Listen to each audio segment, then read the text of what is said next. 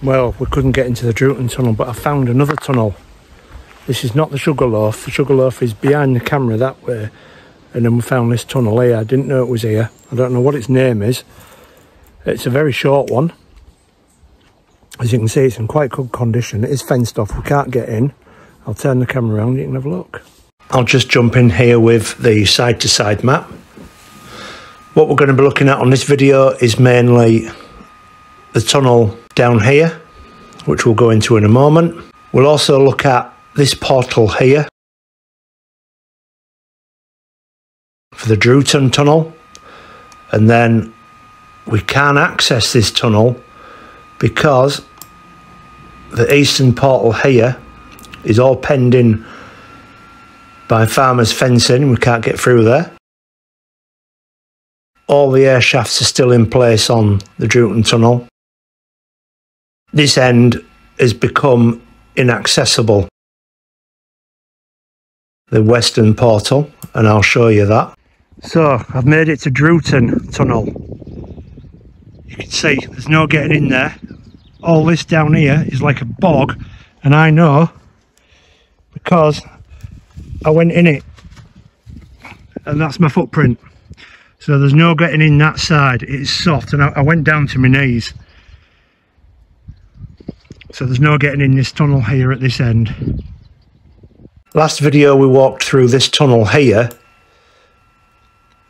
This is called the Weedley Tunnel, and it actually is called the Weedley Tunnel. It's not called the Sugar Loaf Tunnel.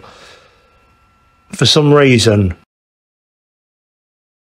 the names of the Weedley Tunnel, which is there, and then over to the left is the Sugar Loaf Tunnel. The names of these two have been swapped over.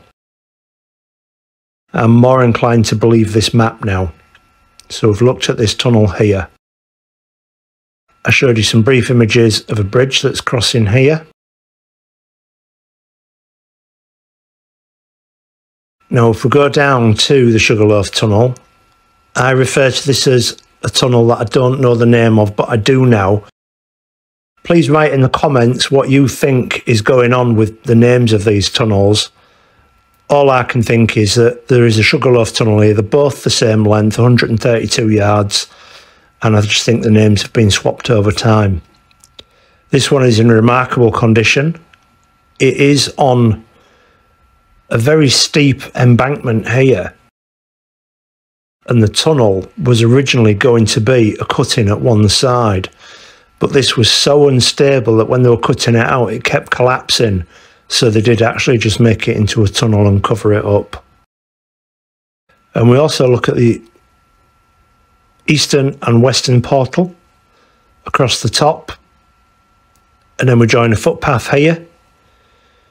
And we go along here and we have a look at this bridge that's intact here as well. It's in a big cutting, not as big as the cutting further back. But this is a big old bridge, and I thought it was definitely worth showing you, and I'm pretty sure nobody else has shown you that before. So please, any comments regarding these tunnels and the names, what's going on, any ideas, yeah, just write them down for me to read. I hope you enjoy the video.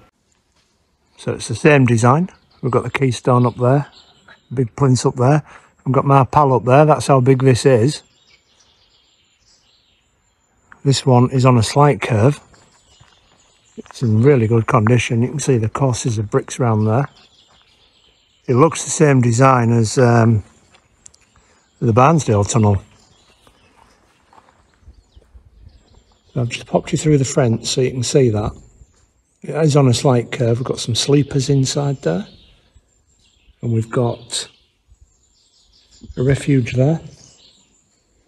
And you can see just how nice that one is. And then again we've got the recessed brick line in there. Keystone at the top. We'll try and go up there and I'll take a shot from above and see what these stones look like up there. I've come up onto the embankment, our tunnel's just there. And we've got these typical posts from the Hull and Barnsley line.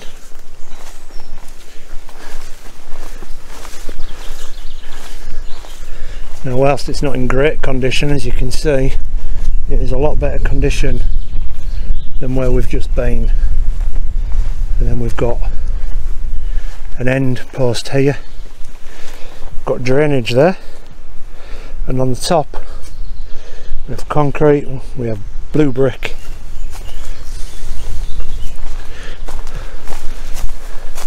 And then here we go, we have the back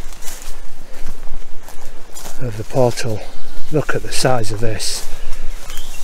That thing there is humongous. Imagine getting that here. This is what we're looking like at the back. Again, a bit of water damage on it. And then we'll peek over. And that's our track bed down there. Now just looking across the top of one of these portals, you've got the size of these bricks. They are huge. Blue engineering brick rounded at either end, but I've noticed a stamp on these bricks. And what I can figure out is where the Albion Brickworks wooden Wood and Wary, West Yorkshire. There's another one there, it's got a bit of poop on it. But I think they're the two clearest ones. So that's who produced your blue brick. Now I'm a little bit back from the tunnel entrance there. That's the Hull side. But what's really strange about this is, look at that embankment down there, straight down.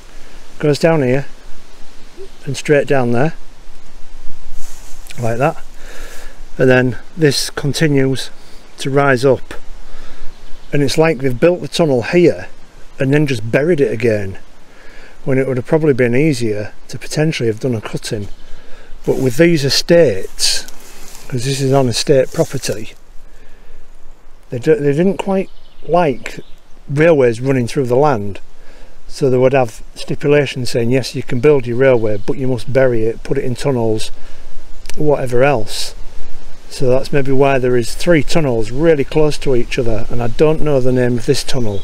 I will try and find out, and if I find out, I'll put it up now. If I don't, please put it in the comments what it is. It's not the Drewton Tunnel, it's not the long one, it's not the Sugar Loaf, and it's right next to Sugar Loaf. So we've got the other end here, the other portal, but at the top of the portal we've got more of the typical Hull and Barnsley Railway fencing. You can see what I was trying to explain on another video, how it goes through and they're angled off and slotted up to each other. And we've got one typically there. Simple, easy, and well, it's been here for over 100 years, so it hasn't done too bad a job. Now we've got to quietly and carefully get round there and just see if we can get a shot of this portal as well. Here we are. You can just see the size of these. These are absolutely massive. We'll have a look along the back. I don't think I'm going to get down to track bed level. We've got the top of the tunnel here. These things are huge. Absolutely massive. I mean, it's going to be 7 foot tall as well as this. These will be what, 5.5 foot tall here. Looking along there, not too bad a condition. And then as you look down over at the top, there's your track bed. And I'll quickly go back to this side. You can see my pal there. And then there we are on the track bed that way.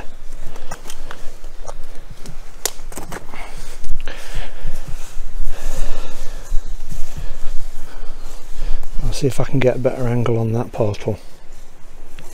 Now I can't get any closer than this. But this is the other portal. It's not in too bad a condition.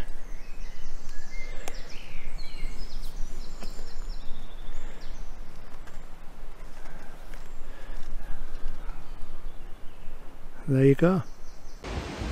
A little bit further down the line on the Hull and Barnsley, behind me, you see where the tunnel is that we've just filmed, we've just come from what I've just shown you, and in front of me a public footpath crosses what would have been an old farm access. So I'll turn the camera on and I'll show you this. You've probably not seen this one before.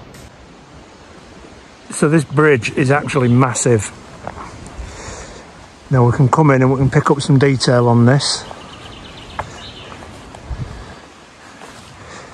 You can see the shape of that there, acting as a buttress to support it, the way they built it. And then we've got at the bottom of the parapet there, we've got where the water runs off again. The courses of brick around the arch. And if I take you underneath this arch, you can still see soot all underneath there. And we'll come over to this side. I'll just show you that. It's exactly the same. We've got the buttress supporting it. It is in poor condition. I'll move that in a bit closer so you can see. But then who has the money to maintain these things, whether they're on your land or not?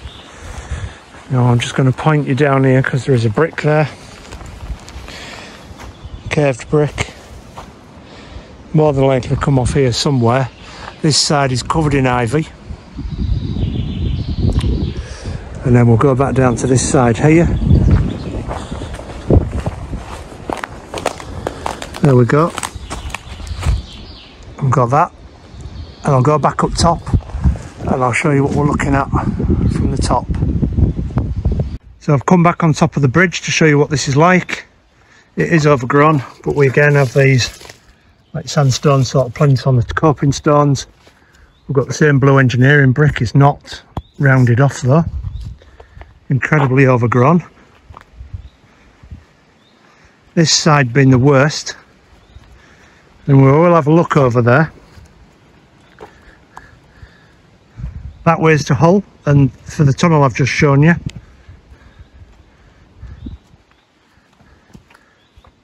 That way to Barnsley. If we look across the top of these bricks, they are huge and they are rounded off at this side here. Across there.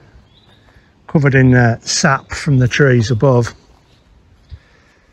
No engineering marks on them, or company marks should I say. And just to finish this bridge off, we can see the condition of the bricks at this side, blasted off.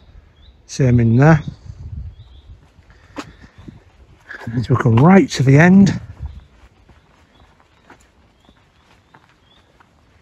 we can see the coping stone, the brickwork there, and this side curls much more round to about here, but you just can't see anything of that. That is just completely lost to nature. So I hope you've enjoyed this little short episode on this railway tunnel. Quite a surprise find. I didn't know it was here, I didn't know it existed. Definitely a tunnel, not a bridge. Please like, share and subscribe, and I'll see you in the next one.